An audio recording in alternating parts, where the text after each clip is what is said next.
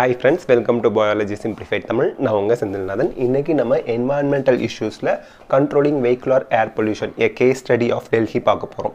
So இப்போ ஒரு எக்ஸாம்பிளுக்கு cars in Gujarat and West Bengal இந்த ரெண்டு ஸ்டேட்ல இருக்கக்கூடிய கார்ஸோட எண்ணிக்கையை கூட்டினீங்கன்னா அதை விட டெல்லியில அதிக எண்ணிக்கையிலான கார்ஸ் இருக்கு.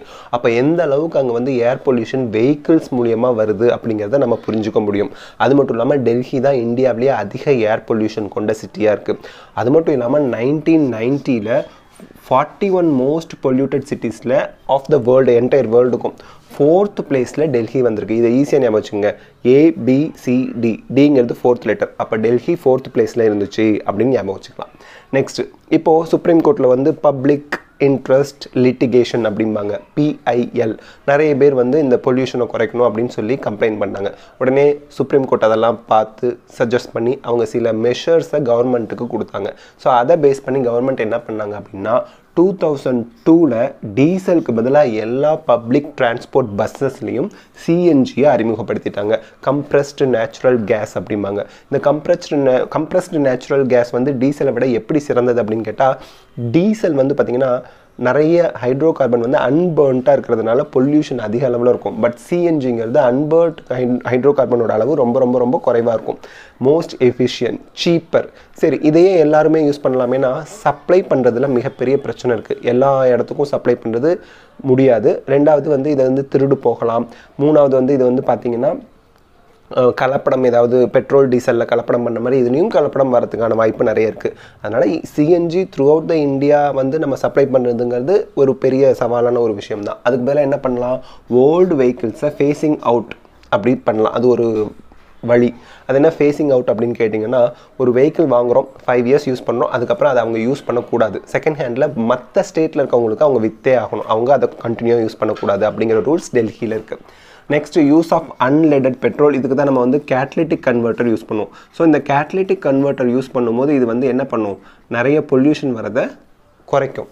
Next low sulphur petrol and diesel use பண்ணுறது மூலியமாகவும் நம்ம பொல்யூஷனை குறைக்கலாம். ஸோ இந்த லோ சல்ஃபர் பெட்ரோல் டீசலுக்கு தான் Euro 3 ஸ்டாண்டர்ட் இருக்குது. Euro 3 ஸ்டாண்டர்ட் வந்து பார்த்திங்கன்னா சல்ஃபர் வந்து 350 parts per million தான் இருக்கணும் டீசலில். பெட்ரோலில் வந்து 150 parts per million தான் இருக்கணும். ஆனால் நம்ம என்ன முயற்சி எடுக்கிறோம் அப்படின்னா 350 150 50 பாருங்க, வெறும் 50 parts per million தான் இருக்கணும் சல்ஃபர் வந்து பெட்ரோல் அண்ட் டீசலில். அதே மாதிரி இந்த 350ல் இருக்க 35 ஞாபகம் வச்சுங்க. Total percentage of the sulphur in petrol R diesel வந்து 35% தான் இருக்கணும் அப்படிங்கிற அளவை நம்ம அடையிறதுக்கு ட்ரை பண்ணுறோம்.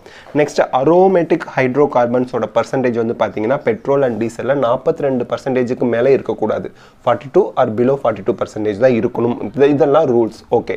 Next mass emission standards in India அப்படின்னு பார்க்கும்போது பாரத் ஸ்டேஜ் 2 அப்படிங்கிற ஒன்று இருந்துச்சு. இப்போ அதை எடுத்துட்டாங்க. இப்போ இருக்கிறது Bharat stage 3 and Bharat stage 4 தான். இதை ஈஸியாக நம்ம ஞாபகம் வச்சுக்கலாம். இங்கே பாருங்கள், ஃபஸ்ட்டு 3rd 4th இந்த மூணும் பாருங்கள், 4 3 2 இடையில இருக்க ஒன்றை மட்டும் நீங்கள் ஸ்கிப் பண்ணிவிடுங்க, அது கடைசியாக பார்த்துக்கலாம் நம்ம. அப்படியே பாருங்கள் 4 3 2 அப்படியே டிசெண்டிங் ஆர்டரில் வருதா.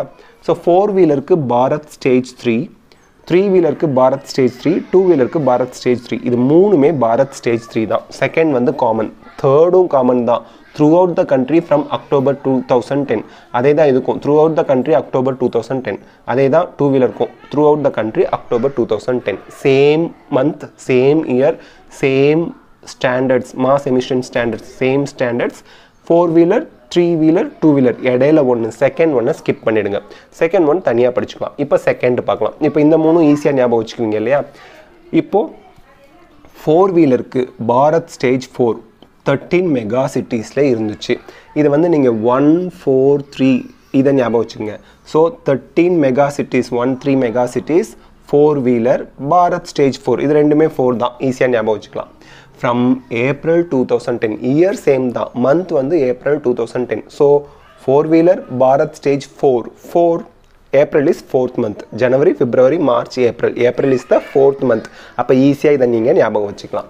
சரி, இந்த 13 மெகா சிட்டிஸ் இருக்கு இல்லையா, இதில் சிட்டிஸ்லாம் நமக்கு கொடுத்துருப்பாங்க. அதை எப்படி ஞாபகம் வச்சுக்கிறது, நம்ம ஸ்டேட்டில் ஒரு கட்சி இருக்குது DMK அப்படின்னு. ஓகே, DMK அது வந்து சென்னை அண்ட் பெங்களூரில் இருக்குதுன்னு ஞாபகம் வச்சுக்கோங்க. DMK is in Chennai and Bangalore. அதுக்கடுத்து சிவகார்த்திகேயன் இருக்கிறார் இல்லையா, அவர் அயலான் அப்படிங்கிற ஒரு படத்தில் நடிக்கிறாரு. அந்த அயலான் படத்தோட ஷூட்டிங்கை சோலாப்பூர் அண்ட் லக்னோவில் நடத்துகிறாரு அப்படின்னு ஞாபகம் வச்சுக்கோங்க. அவர் லக்னோ அண்ட் சோலாப்பூரில் நடத்துகிறாரு அப்படின்னு ஞாபகம் வச்சுக்கோங்க. ஓகே, இப்போ பாருங்கள், D stands for Delhi and NCR, M stands for Mumbai, K stands for Kolkata, C stands for Chennai, B stands for Bangalore. DMK வந்து சென்னை அண்ட் பெங்களூரில் அவங்களோட ஹெட் குவார்ட்டர்ஸ் இருக்குது அப்படின்னு ஞாபகம் வச்சுக்கிறோம். நெக்ஸ்ட் சிவகார்த்திகேயனில் இருக்கக்கூடிய S stands for Surat, K stands for Kanpur, A stands for Agra, Ayalaan Agra, L stands for Lucknow, S stands for Solapur. Lucknow சோலாப்பூரில் அயலான் படத்தோட ஷூட்டிங்கை SK Sivakarthikeyan நடத்தினாரு ஞாபகம் வச்சுக்கலாம். So Delhi, Mumbai, Kolkata, Chennai, Bangalore, Surat, Kanpur, Agra, Lucknow and Sholapur. இப்படி ஈஸியாக ஞாபகம் வச்சுக்கலாம். So these are the things we should know about controlling vehicular air pollution, a case study of Delhi. இந்த video உங்களுக்கு ஹெல்ப்ஃபுல்லாக இருந்தால் லைக், ஷேர், கமெண்ட் பண்ணுங்கள். பயாலஜி சிம்பிளிஃபைட் தமிழுக்கு சப்ஸ்கிரைப் பண்ணுங்கள். தேங்க்யூ.